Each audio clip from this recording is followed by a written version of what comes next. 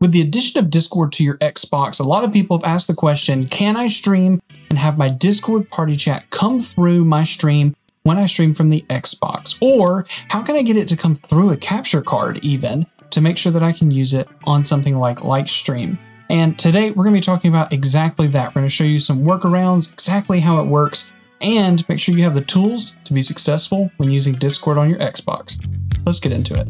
If you're going to be using a capture card, something you can do is go ahead and turn on a setting in your Xbox to make sure your party chat passes over the HDMI cable. To do this, go into your Xbox settings and under General, find Voice and Audio Output. You're going to want to go ahead and click into here and choose additional options. And from here, make sure you do allow pass-through and then change where your party chat goes and make sure it goes out your headphones and speakers. Also to note, Discord party chat while you're on your Xbox will not pass through to your live stream. To work around all of the possible challenges with broadcasting chat audio directly from your console, you can use a combination of Lightstream Studio and the browser version of Discord to broadcast a Discord audio chat with your friends.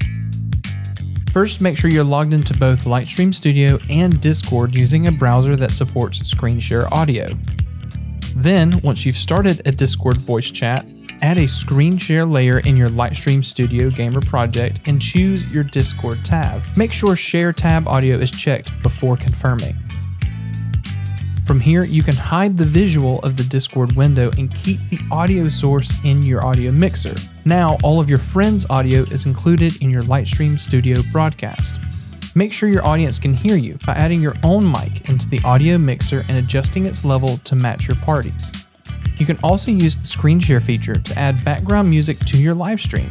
You can check out the video on our browser screen share feature to add background music through other services. If you're using a desktop app to chat with your friends or prefer using the desktop Discord app, you can route the sound from the app to Lightstream Studio with what are known as virtual audio cables.